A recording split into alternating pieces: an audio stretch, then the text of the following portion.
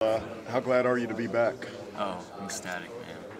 I've been waiting way too long. It's tough. I mean, just sitting out of spring after I was expecting to have a good spring, it's great to be back. I feel really good. I feel better than ever. I'm just ready to get things rolling. So how's the receivers looking? How's everyone looking this summer? We're looking very good. We're stacked 3 deep at every position. We'll be able to just roll in and roll out and just keep defense on their toes at all times.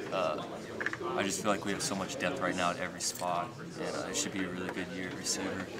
Talk about that depth this year, what it does for your team being able to have fresh legs all the time. Oh, it's huge. I mean, starting receivers, even twos, can't go the whole game because of our offense. We go so fast, so just being able to roll in and roll out at all times throughout the game is just huge, especially against our competition. I mean, they don't usually sub that much, so when we're able to sub, we're always having fresh legs out there. So, I mean, it's a big-time thing for us.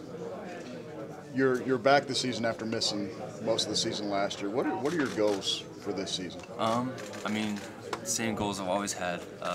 Just play for the team, do the best I can to help, stay quarterback friendly, do the right job every time, catch the ball at all times, block for whoever's running behind me. Just team goals. I don't really set that many personal goals, just mainly team goals. I want to win a national championship with all my brothers over here. So everyone's going to talk about Kenny and Foster. What's kind of your analysis of what you've been able to see from them in the spring and maybe over the summer? They push each other. I mean, they're both very hard-working men, and now that they're right next to each other competing for a spot, they work even harder. So I mean, it's nice to see that they're both leading our team. They're both working very hard. They both want that job. And they're neck and neck right now, and it should be a really good competition. It's going to be fun to watch, this camp.